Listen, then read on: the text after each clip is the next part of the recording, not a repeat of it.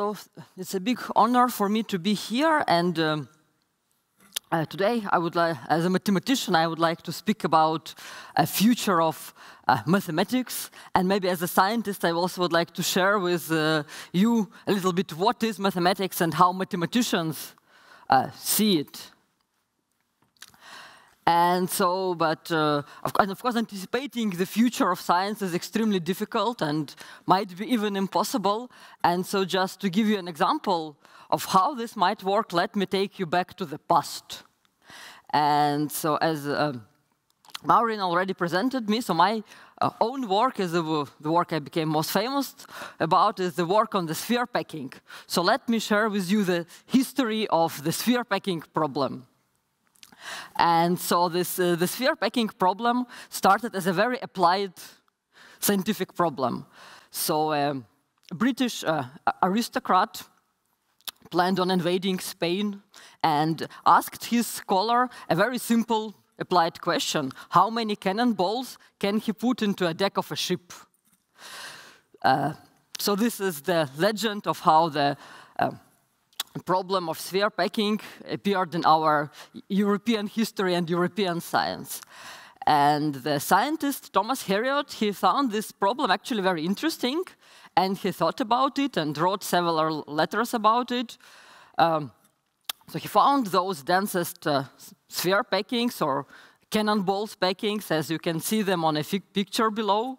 But also this problem made him think about, so maybe the way the cannonballs are packed inside of the ship, maybe this is how atoms are packed in condensed bodies. And in 17th century, of course, the atomistic theory, this was the science of the science fiction science of the future, very mysterious, very hot topic. And so he was thinking about this and shared his ideas with his colleague, Johannes Kepler. And we still have these letters between two scholars of 17th century, and Kepler really liked this idea, and he also started thinking about packing spheres and also about many things around us, like cannonballs, or the snowflakes, or honeycombs, or maybe atoms inside of condensed matter, which of course people at that time had no chance of seeing. And so he thought about what could be a formational principle, what could be the explanation. And so he thought that maybe this problem, that maybe the snowflakes have exactly 6 edges, and so he named his essay as an essay on a 6-edged snowflake, or maybe why bees build their honeycombs the way they build them. So here they also can see this in honeycombs, we can see the small hexagons. Or how we pack the cannonballs. So there, if you take each layer of the cannonballs, each of these layers, it's a hexagonal layer. And he thought that maybe the sphere packing problem is responsible for this. Maybe that's because the solution to sphere packing problem is this solution. And now, looking from the 21st century, we know that actually in most of these examples he was wrong. So he was right only about the cannonballs. And we know, actually right now, we have a pretty good idea of why snowflakes have exactly 6 edges, and that's a totally different reason. And we also know why honeycombs, why bees build honeycombs the way they do it, and that's because they try to save wax. And that's also that's not a packing problem, that's actually saving the wax problem. However, the idea itself turned to be very fruitful, and for many centuries it was known in mathematics as a Kepler's conjecture. And as an abstract mathematical problem, again, maybe I should tell you something about mathematicians. When there is a mathematical problem that we cannot solve, we get extremely anxious. It's like something is missing in our world. And so for almost 400 centuries, mathematicians attacked this question as a purely mathematical abstract question. And the solution was found only at the end of 20th century by American mathematician Thomas Hales. So he was the person who gave a final solution, and before his solution, there have been many announcements, and always some mistake in the proof was found. But he finally settled down the puzzle, so maybe that's the end of the story of sphere packing, but that's actually just the beginning. So his proof itself turned out to be an extremely interesting case, because what he could have done, his proof of this geometric problem is extremely geometric, and he deduced it to solution of many optimization problems. But each of this problem, it was too difficult to solve it by hand, and for many of them, he had to use computer. And so the final proof that he published, it was a computer-assisted proof.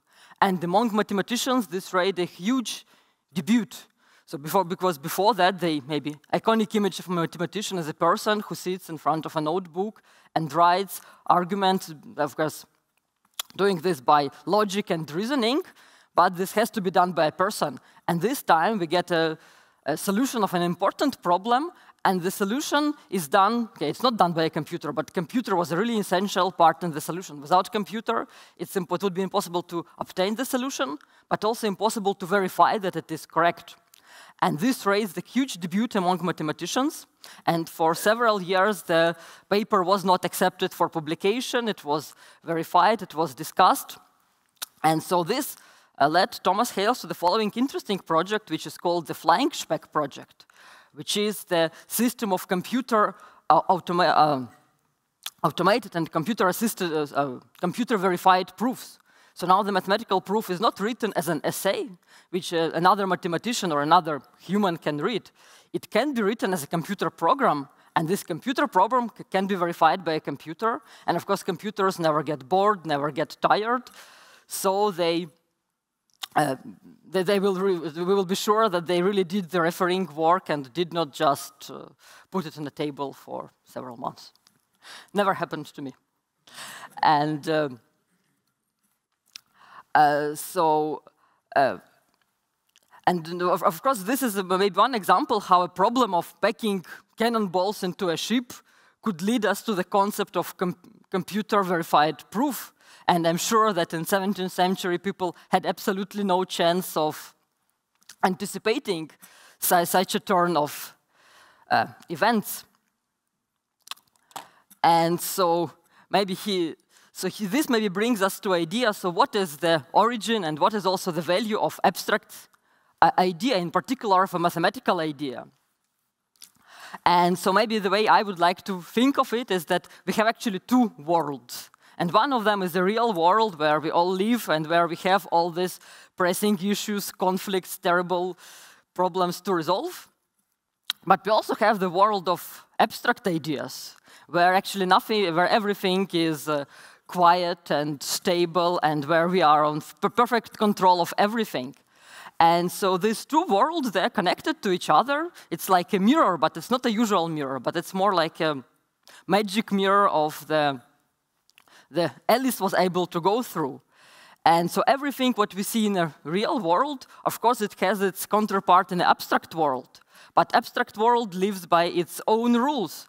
And so we can take an idea from real world, bring it to this abstract realm of a curved mirror, and actually change it there and play with it. And then it becomes a purely abstract object which can be manipulated by logic and reasoning. And here, this is like a game that mathematicians play, and maybe as a previous speaker told us, so should we let scientists play with their toys? Should we trust them? And maybe let me convince you that yes, we should.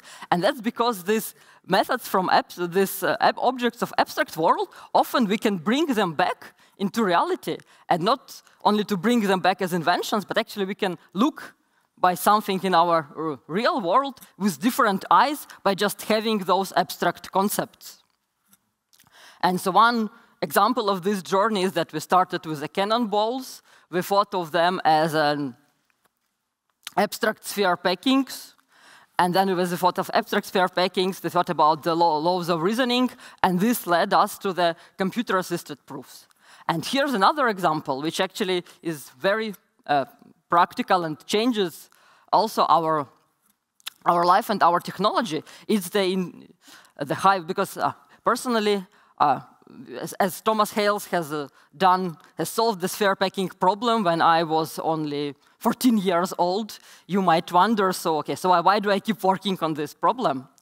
And that's because dimension 3 is not, actually it's maybe the highest dimension that we are able to experience as people. But as mathematicians, we can do this trick, this Alice's trick on the other side of the mirror, as I explained to you, and think, okay, if we can have 1, 2, and 3 dimensions, mathematically we can also have more dimensions.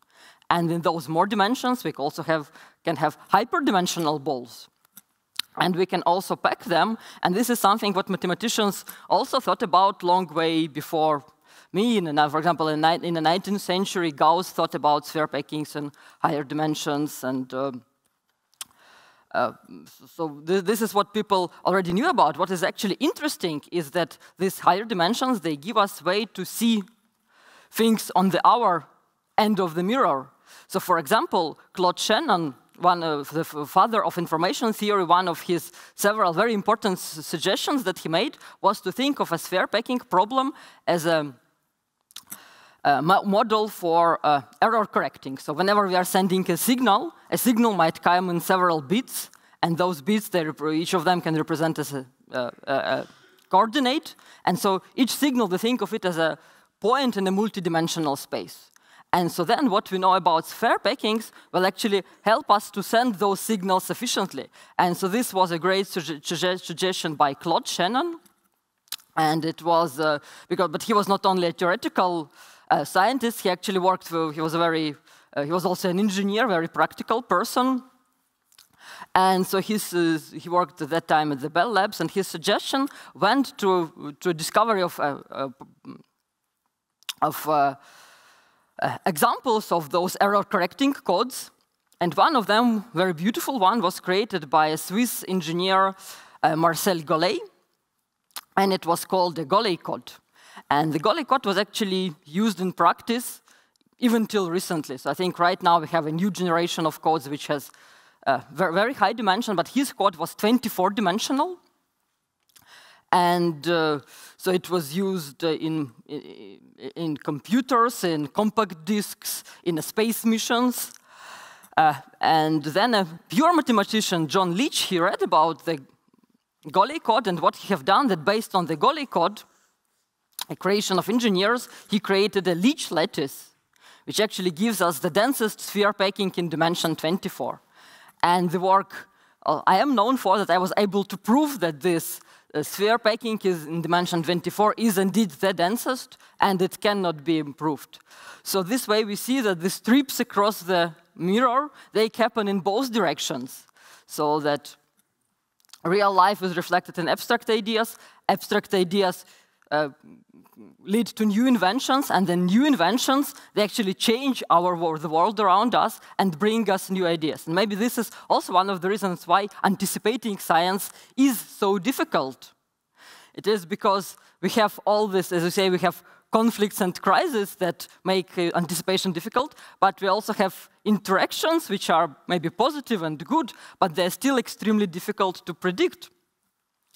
And so maybe another thing I want to say, that what makes abstract ideas work is the community of scientists, because Alice felt quite lonely in that imaginative world. And as a scientist, actually, we are not alone. We are with our colleagues, with our teachers, with our students, and that's why this horizontal connections between scientists are also extremely important. For example, my work on the dimension, on the packing of sphere packing in dimension 24, I've done not by myself, but I've done with a team of colleagues, with Danilo Radchenko, with Steve Miller, with Abhinav Kumar, and Henry Kohn. And actually, we all worked in different institutions at that time and met by Zoom, by Skype, occasionally in person.